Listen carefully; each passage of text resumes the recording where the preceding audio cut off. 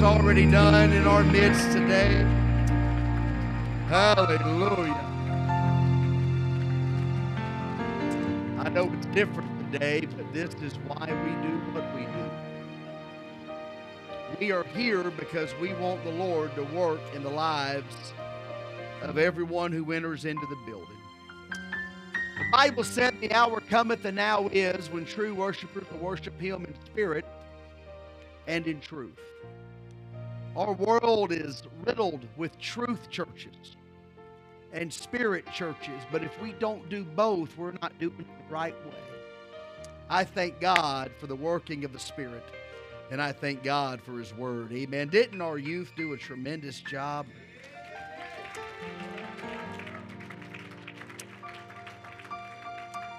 This is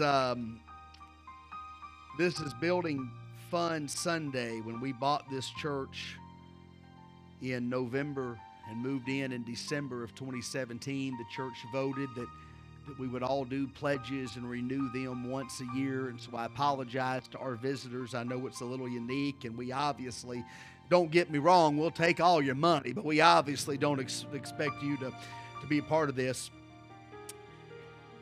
We do our best. We do our best to be a word people. And when I think about our journey together in just these last few years, 8 of the youth were involved and could be here and wanted to sing today. And 3 of those 8 were part of Longview First Church when we had our first service here on December the 4th of 2017. Those numbers run pretty similar if you go through each department. It's amazing. It's amazing what the Lord's done in just the last few years. It would have happened sooner, but we ran out of room. Do you know there are people right now who are not a part of this church because they couldn't park for 3 Sundays in a row in our old location?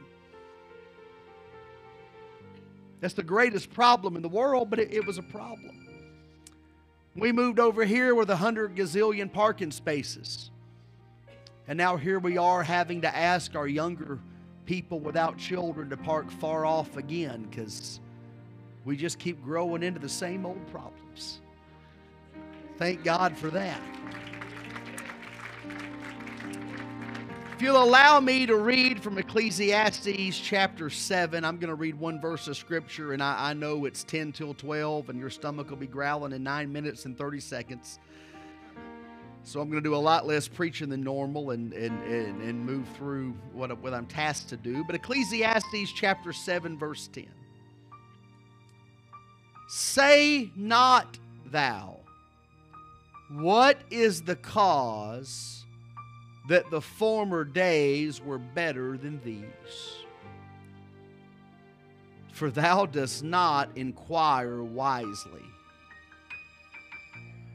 concerning this.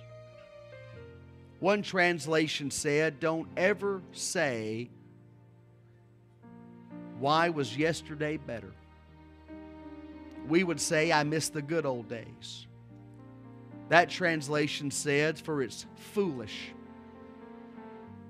It's foolish to ask the question.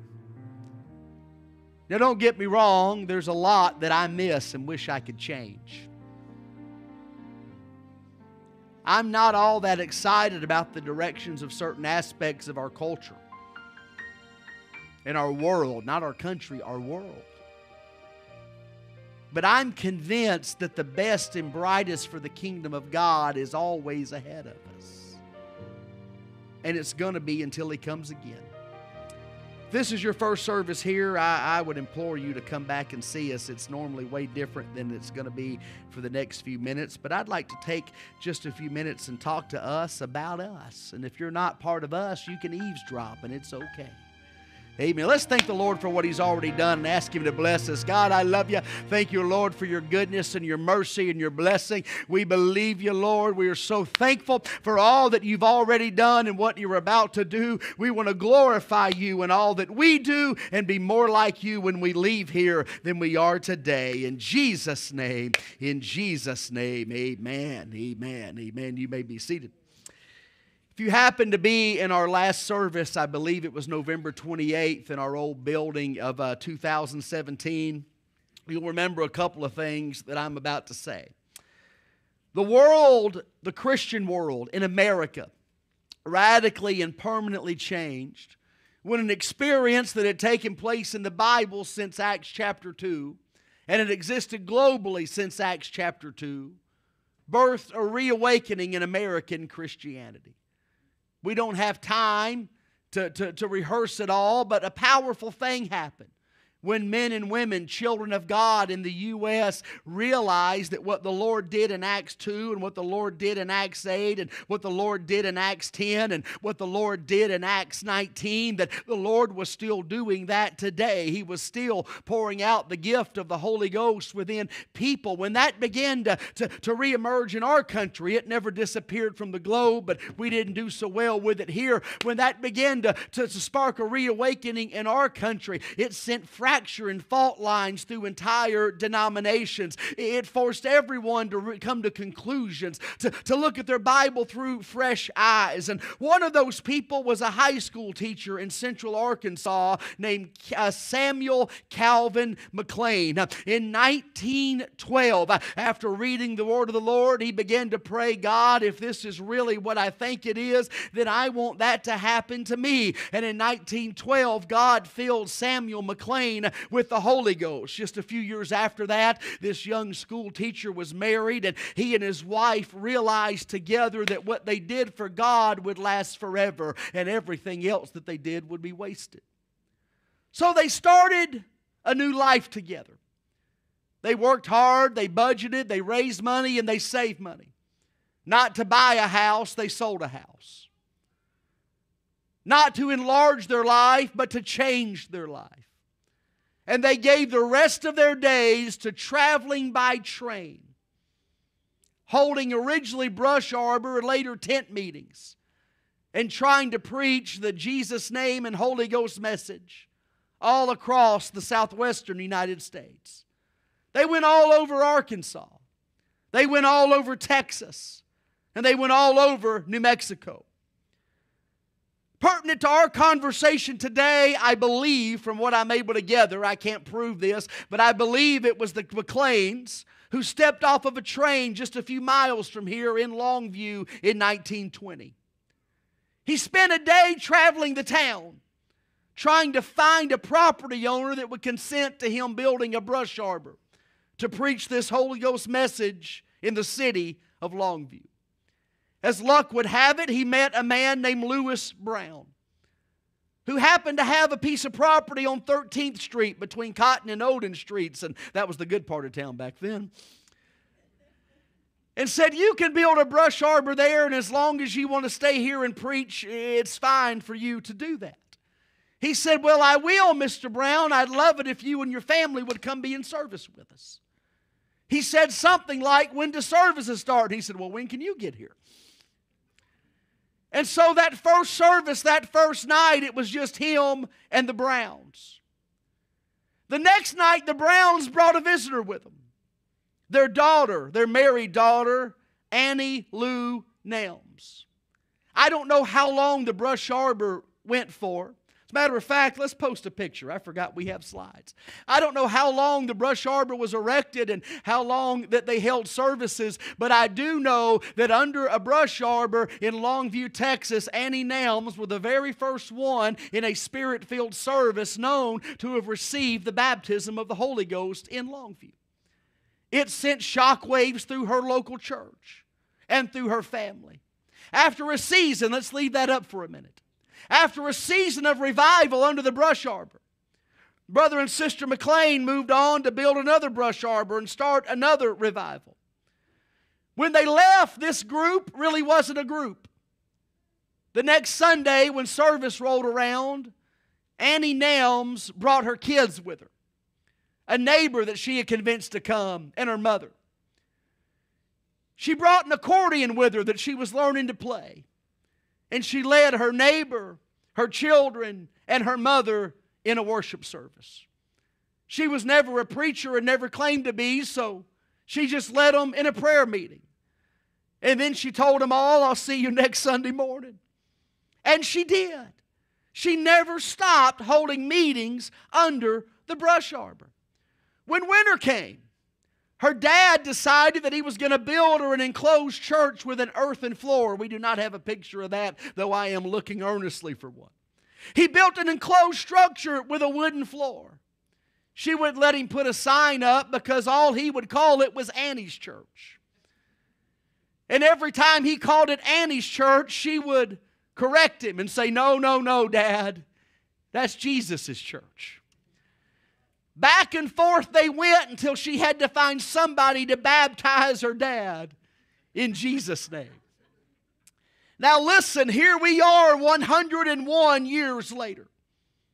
Our intention in October of last year was to construct a brush arbor and hold a 100th anniversary celebration of the revival that brought Spirit-filled Pentecostalism to our little corner of the world. And because of COVID, we just couldn't quite make that happen like we intended to do. But I want to tell you, it's important that we understand something. The church never belonged to a man. It never belonged to a woman. It doesn't belong to a pastor. It doesn't belong to you. It all belongs to Him. But everything God does, He does through people. And everything God does, He does for people. And so here we are, decades, over 40 years after Annie's left this world. And we're worshiping today, multiple buildings later, but it's still Annie's church. Annie Nelms, through force of will, would seek out ministers to come and hold revivals. First in a brush arbor, and then in that closed earthen floor sanctuary without a heater. That closed earthen floor sanctuary without an air conditioner. She did everything she could to hold a group together. Annie eventually became a soul winner. She eventually became a singer. But her one great gift is that she was full of the Holy Ghost and way too hard-headed to ever quit. It took her a while to find a pastor. Not a year under a brush arbor and then in an earthen floor building, playing an accordion and leading prayer meetings. Not 2 years. Not 5 years. Not 10 years. That lady held it together through her own force of will for 15 years. People would ask her, "Sister Annie, why don't you pastor the church?" She said, "I'm not a preacher. I'm just a child of God. But don't give up. We're going to find a preacher." And eventually they did. It waited until 1935. There are no more known records until a business meeting in 1938. And in 1938, Annie officially became the secretary of that church. She signed the property over that her dad had given to her in his will over to the church. And it became its own single institution. This woman, through the force of prayer, through the force of worship, and because she just wouldn't quit, was the only voice of this message in our entire city for 15 years. For 15 years. And he gave the rest of her life to what we now know as Longview First Church. She was a part of it. She was right into the midst of it. In 1951, they finally outgrew that earthen floor sanctuary and they built their second building. I think we have a picture of it. It was a major upgrade. You notice it had stairs. That was a big deal because that meant they weren't standing on the ground anymore. I don't have time to get into that. In 1958, they added a small addition to it so they could modernize their Sunday school. Many of you can appreciate this. We lost him recently, but in August of 1962, Brother Odell Johnson was elected pastor of this particular church. In 1962, we preach all the time about Brother Johnson's miracle there in the 60s, I believe 65. They gave him 6 months to live. His health was broke. He was never supposed to make it, wasn't supposed to function again, and function he did. When I met him, he was in his 80s. He lived to be, I believe, 93 years old, and he just never quit. And many of you were in that Easter service where after a stroke where he had been unable to speak for I believe, was it 7 or 13 years, God touched him and gave gave him his voice back, and he never lost that again. We lost a treasure when the Lord called Brother Johnson home. In 1974, that church that Annie had started, which was still in existence, they had lost her in 1972, but in 1974, that church voted to merge with another work here in Longview, the First United Pentecostal Church at 1901 Alpine Street back then, and they moved into and constructed our last building. Do you remember our old building? Let's throw a picture of that up for a second. Now, some of you can't appreciate this. I was looking around last Sunday morning. I believe it was Brother Ron Privet had to get people to move so we could find a place that our visitors could sit together. I could rattle off 50 some odd names of people who couldn't be here today. If we brought all of our kids and our children's church staff back in here, we'd have seat issues right now. But you'll never understand what it was like in that building.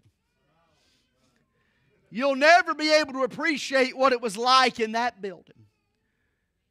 I remember when we had to start asking families to ride together. So you would take up one parking space instead of 3 or 4. When it wasn't raining, everybody who had a truck that could jump a curve had to park across the street in our lot so we could create parking spaces for members. Power Hour, Children's Church, the great job that people pour into our children here, and I thank God for that. Do you know why it was born?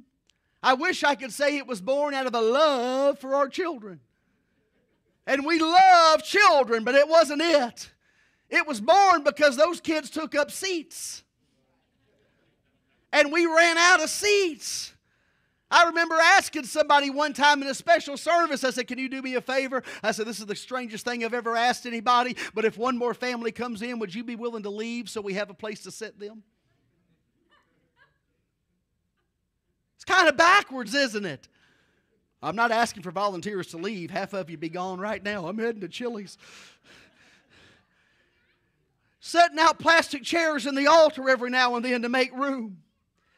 I've often thought about what it must have been like for Sister Annie's 2 daughters who were grown then and older and attending that church that their mom had brought into creation with the help of the Lord with their sheer force of will. When they moved in 1974, when they merged with another apostolic church that was an offshoot of theirs, when they made here she is when she's older, when they made that move, they tell me that her daughters were delighted because they did not see that as forsaking their mother's heritage or their mother's work. They understood the goal is to just keep going, and the goal is to just keep growing. It really doesn't matter if anybody remembers your name or mine, but the work of God has to continue in our city until He comes again. It has to be. I'm very familiar with the story of Longview First Church starting in April of 2011 when our family came here for our first service as pastor. That morning, there were 38 sweet people in attendance. I wrote a note that's still in my old Bible. It finally fell apart, and I can't preach with it anymore. 38 sweet people. 36 of us went to eat together after service. We used to be a one-table church. God's been good to us. We began to grow, and we don't have time to rehearse every mountaintop and every blessing.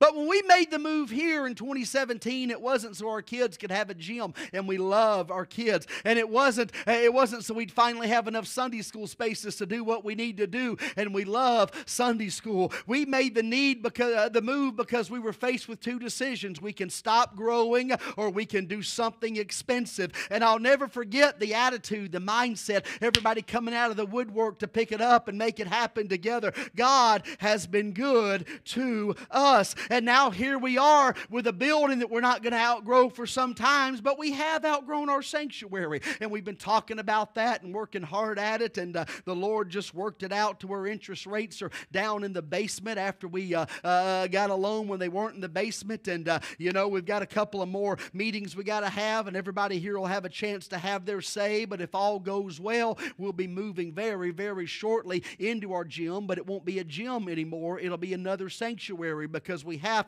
to create more room. Do you realize that that will be our third sanctuary in 3.5 years? God's been good to us. God's been good to us. Now, it's not about the building. It's about the people. A vehicle can never become as important as its passengers or its destination. Never. Samuel McLean built a brush arbor. Mr. Brown built a building.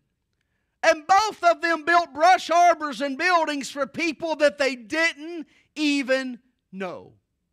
We talked about it in our last, when we voted to buy this one, we talked about what we needed and what we could do and what we had to do if we wanted to keep growing. And we made the statement time and time again, we're about to buy a building for people we don't even know yet. Can you imagine? Can you imagine? Can you imagine how much poorer our life would be without the people that are in this building right now that we didn't even know in December of 2017?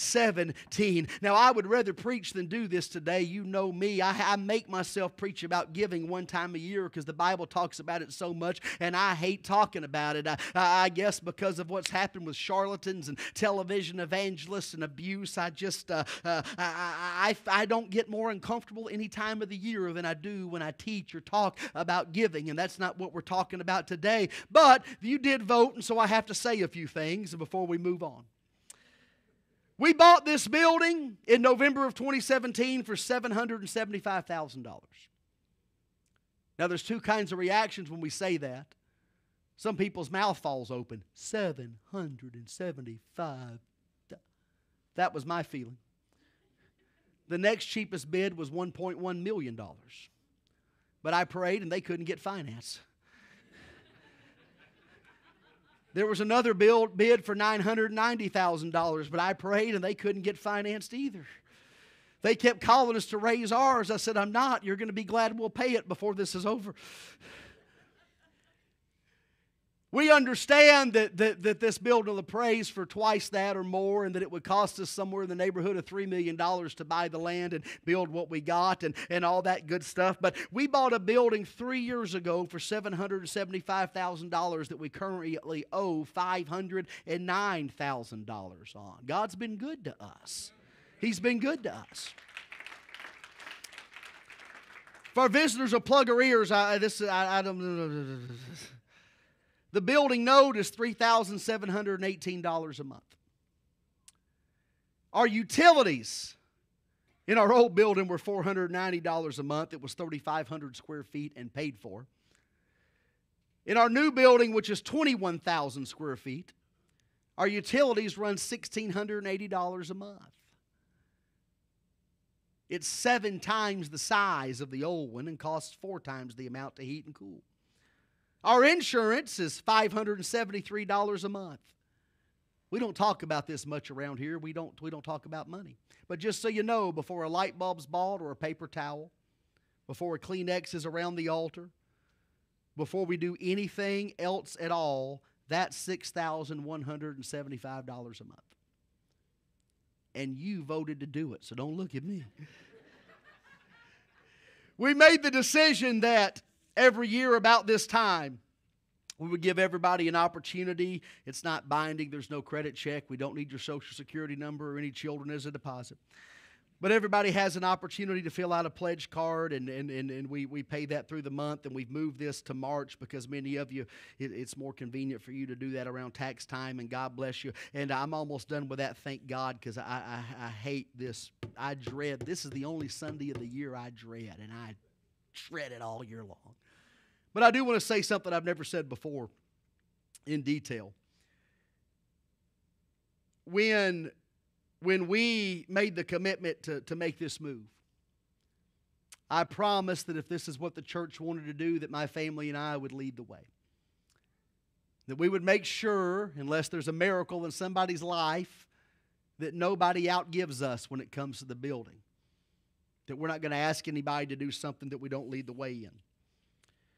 We restructured our entire life, prepared to take a 33% pay cut if necessary, to move out of that old building into this one.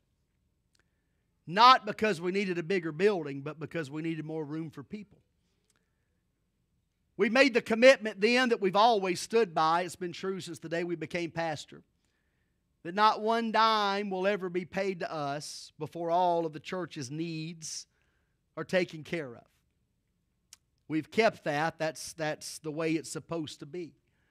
When COVID first came around and churches began to have to close and people couldn't meet, so many of you were sweet and reached out to us out of great concern about what that would do to the church's finances. And we told everybody the same thing. If need be, we'll move in a Sunday school room and get rid of our house. But the church is going to be fine, and the church is always going to be fine. Like the rest of you, we tithe. Like the rest of you, we give offerings. We do our part. But for the building, utilities, and insurance, in 2020, my wife and I, our family, gave $21,558. That's on purpose. That's on purpose.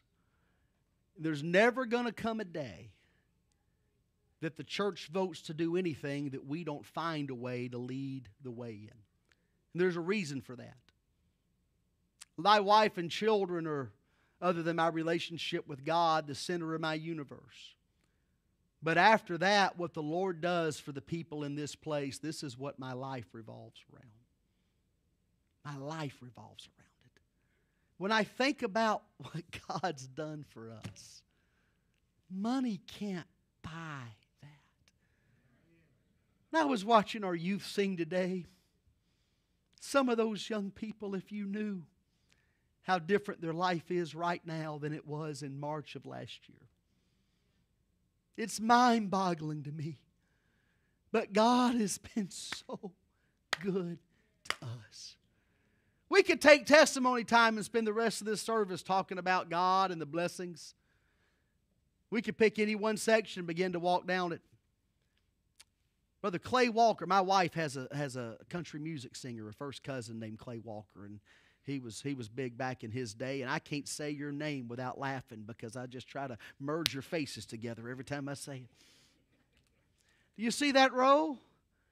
We'd had a hard time finding somewhere to put you 3 years ago. We really would. And you just keep working back. My goodness. My goodness. Think about why we do what we do. Brother Jimmy Hogue was kind enough to blow a morning up with me the other day and talk about air conditioning and stuff he can do to help us over here. And you just start looking at people. We met the Hogue family. I actually met him in a hospital in passing a couple of years ago, but we became acquainted with the family during Brother James Matthews Sr.'s funeral, and what a terrible time that was, and it's amazing how much good has come out of that. And we blinked twice, and there's Karen visiting service, and then there's Karen in the baptistry, and there's Karen receiving the Holy Ghost, and Miranda's sitting by her today. We baptized them 3 weeks ago. You just start walking down pews. We miss Eddie Stevenson today, but there's Sister Melody Stevenson sitting in service, and you start thinking about people that are a vital part of everything that happens around here that we didn't even know when we moved into this building. You walk back to the back row. Brother Rocha was here before I got here, but the Pageant family. I had never met Brother Pageant when he welded this thing together that holds the speakers up, but I was praying for him to do good work. I spend a lot of time under those things. It may not be a big deal to you, but it's a big deal to me. You just start walking around the building. I had never met the Wright family, and here they are. And God's poured out so many blessings. Every other row, we've got somebody that we didn't know and somebody that we didn't have room for. My youngest child received the Holy Ghost in that old building. I think about it every time I drive through there. By the way, we sold it to another Jesus-named church, a predominantly black church, and we're so thankful for what's happening in their life. They're about to buy the land behind it so they can begin to expand, and we're rejoicing with them in the growth of the kingdom. When they outgrew the old facility on 13th Street, they sold it to a Jesus Name Work, and then they moved over to Alpine Road. As far as I know, everywhere we've ever held church is still occupied by a church that baptizes in Jesus' name and believes in the outpouring of the Holy Ghost. That's the way it's supposed to be. Of the increase of His government, there shall be no end. So here's the deal. What we do, we don't do to grow a larger church. We do to grow a larger kingdom. This is the only thing that I've ever done that will outlast me. Not what I do in this building, but what I do for the kingdom of God. I don't know where Annie Nelm's grave is. I'm trying to find out. I don't know that she died with $1 in her pocket. I doubt her great-grandchildren could tell you where she lived, but we are standing in her legacy. Something that she did with her prayer life, something that she did with her worship, and through the sheer tenacity of her will, everything else we do is wasted. God blessed us with a home. We sold ours for way more than it was worth and bought one for way less than it was worth. And I live in a house that I couldn't afford if it wasn't a miracle from God. But nobody's going to remember where I lived 2 days after my funeral. What God does in this place, it'll echo through the halls of eternity. We have to have our mind on His business all of the time. So it's 12:16, and we don't even get a sermon today.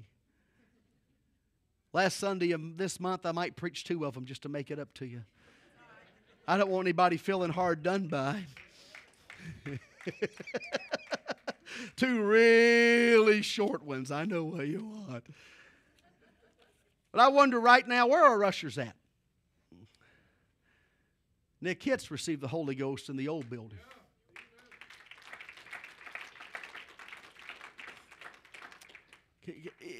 There's no pressure. You know, if there are visitors, God bless you.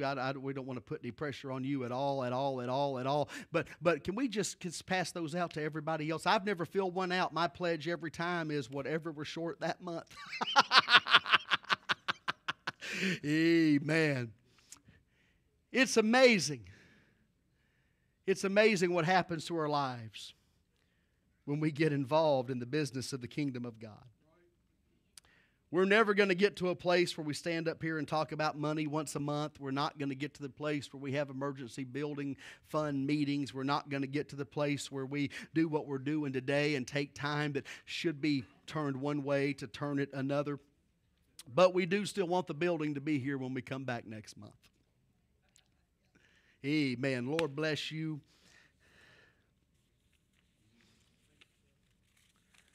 I think next year I'm going to give another offering and have somebody else come in and do this stuff so I can talk about something else. Hallelujah. Oh, Brother Privet, give them 2 of them. They're loaded, man. No. Amen.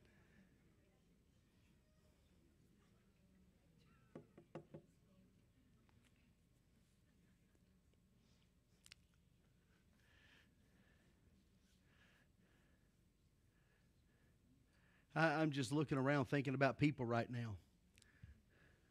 We had never heard of Brother Jeff Coles, and in he walked. His first service here, Brother Matt was determined to introduce him to me. We had just baptized somebody, and I was in that room. It needed a lock. Trying to change out of my baptism clothes back into something else. And Brother Matt started trying to open the door. We had a wrestling match. He didn't know it. Next baptism we had was Brother Jeff. He climbed right in. Would you do me a favor while we're doing this? We can multitask. We do Bible study once a week at Brother Jeff's house with him and his mom and the Bensons. Would you help me pray for his mom, Ruth, that the Lord would work in her? She needs a miracle in her body. Can we do that right now? Lord, we love you. We thank you, God, for all your goodness. You are a miracle-working God, and we've watched you work miracle after miracle. People in this building right now who you healed in a moment of cancer. People in this building right now who you healed of heart defects. People in this building right now who had surgeries canceled because you worked a miracle in them, one this very week. We thank you, God, for all of your goodness, for all of your mercy. We pray that you touch Miss Ruth right now, that you'd let your healing virtue flow through her body. And Lord, as we work our way through Bible study, that you would open her eyes and her heart to your word, that we would see her in this building. Lord, that you'd fill her with your spirit, that she'd be baptized in your name. We thank you for it, Lord, and rejoice over it in Jesus' name. In Jesus' name, amen. I'm looking around 1, 2, 3 people who've been baptized in the last 90 days. God's been doing things in our midst. He is doing things in our midst. So here's what we're going to do. We're not going to put pressure on anybody. We're not going to hold your kids hostage. We don't want to keep them when you leave. We might give you a few more. Why don't we do this? And if you need to take it home and get your wife's permission and pray about it and all that stuff, we understand that too. I promise you, Sister Veronica will take your money next week or the week after. Why don't we do this? As we leave, if our ushers will remain there, we can drop those in an offering basket. You guys got baskets back? Yeah, we can do that as we go. But right now, let's stand together.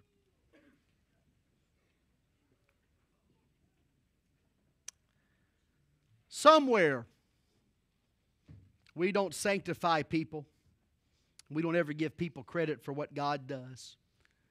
But somewhere in this room, in this building, we need a picture and a monument for Sister Annie Nelms. I haven't met her and won't know her until I get to heaven. But what she did for the Lord's changed my life years after she was gone. Judgment Day will be fascinating when princes and kings and presidents and celebrities tremble before the great white throne of judgment. And anonymous people who we would never notice on the street can with glee rejoice as they enter into the presence of the Lord. Somewhere we're gonna put up a plaque. We're gonna do something so that every time we pray, matter of fact, it needs to be in the prayer room. As soon as we quit growing and figure out which room's the permanent prayer room. Newsflash, this one's next. But when we pray, we need to remember that one person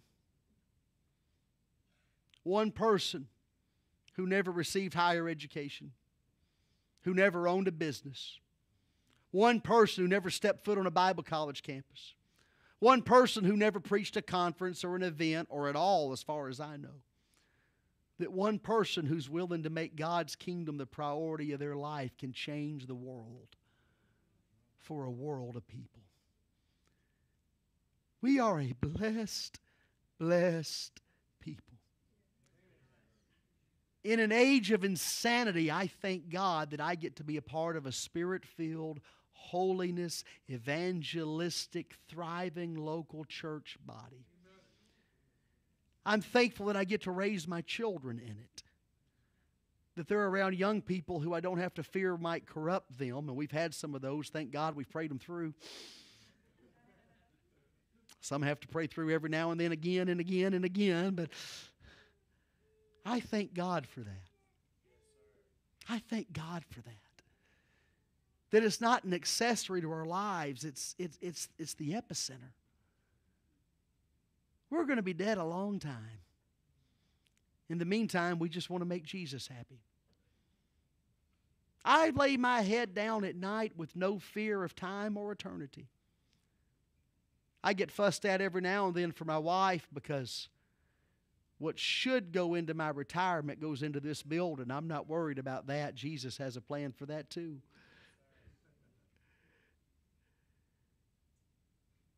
What happens in this place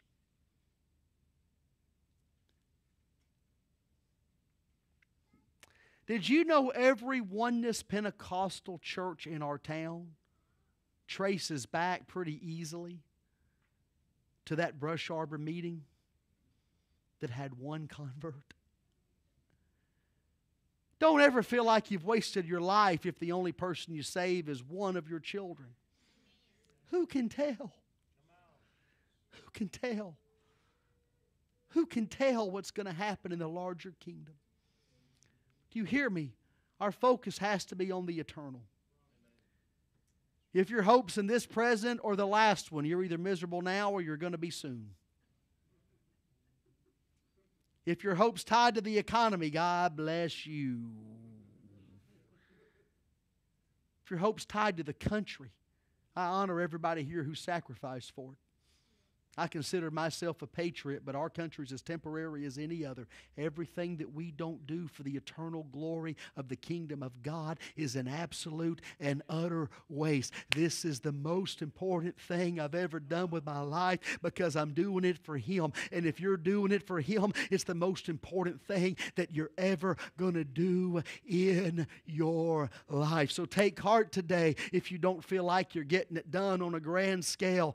You don't have to be him, you don't have to be her. You can just be a Sister Annie who's hard-headed enough to decide if nobody else is in Sunday school, my kids are going to be. And if nobody else is worshiping, I'm going to be. And if nobody else is praying, I'm going to be. Because God can take the efforts of one soft-hearted, hard-headed child of God and turn a family and turn a city and turn a world. That's what He does. Let's ask Him to bless us right now. Oh, Lord, I love You. I thank You, God, for allowing me to be a part of Your people. We thank You, God, for Your goodness and Your mercy. We thank You, Lord, for all the blessings You shower down upon us time after time after time after time after time. We're asking right now in the name of Jesus that You just work mightily in our midst. Lord, that You go with us from this place with our families, with our friends. We pray, God, that You'd help us to recognize the opportunities before us to be a service to You and to Your higher cause, that we can become more like You every day that we live, that we can be more pleasing unto You next week than we were last week. In Jesus' name, amen, amen, amen. Lord bless you again. Thank you to our visitors. You need to come check us out again. This is an abnormal Sunday. Amen. You're dismissed. Lord bless you.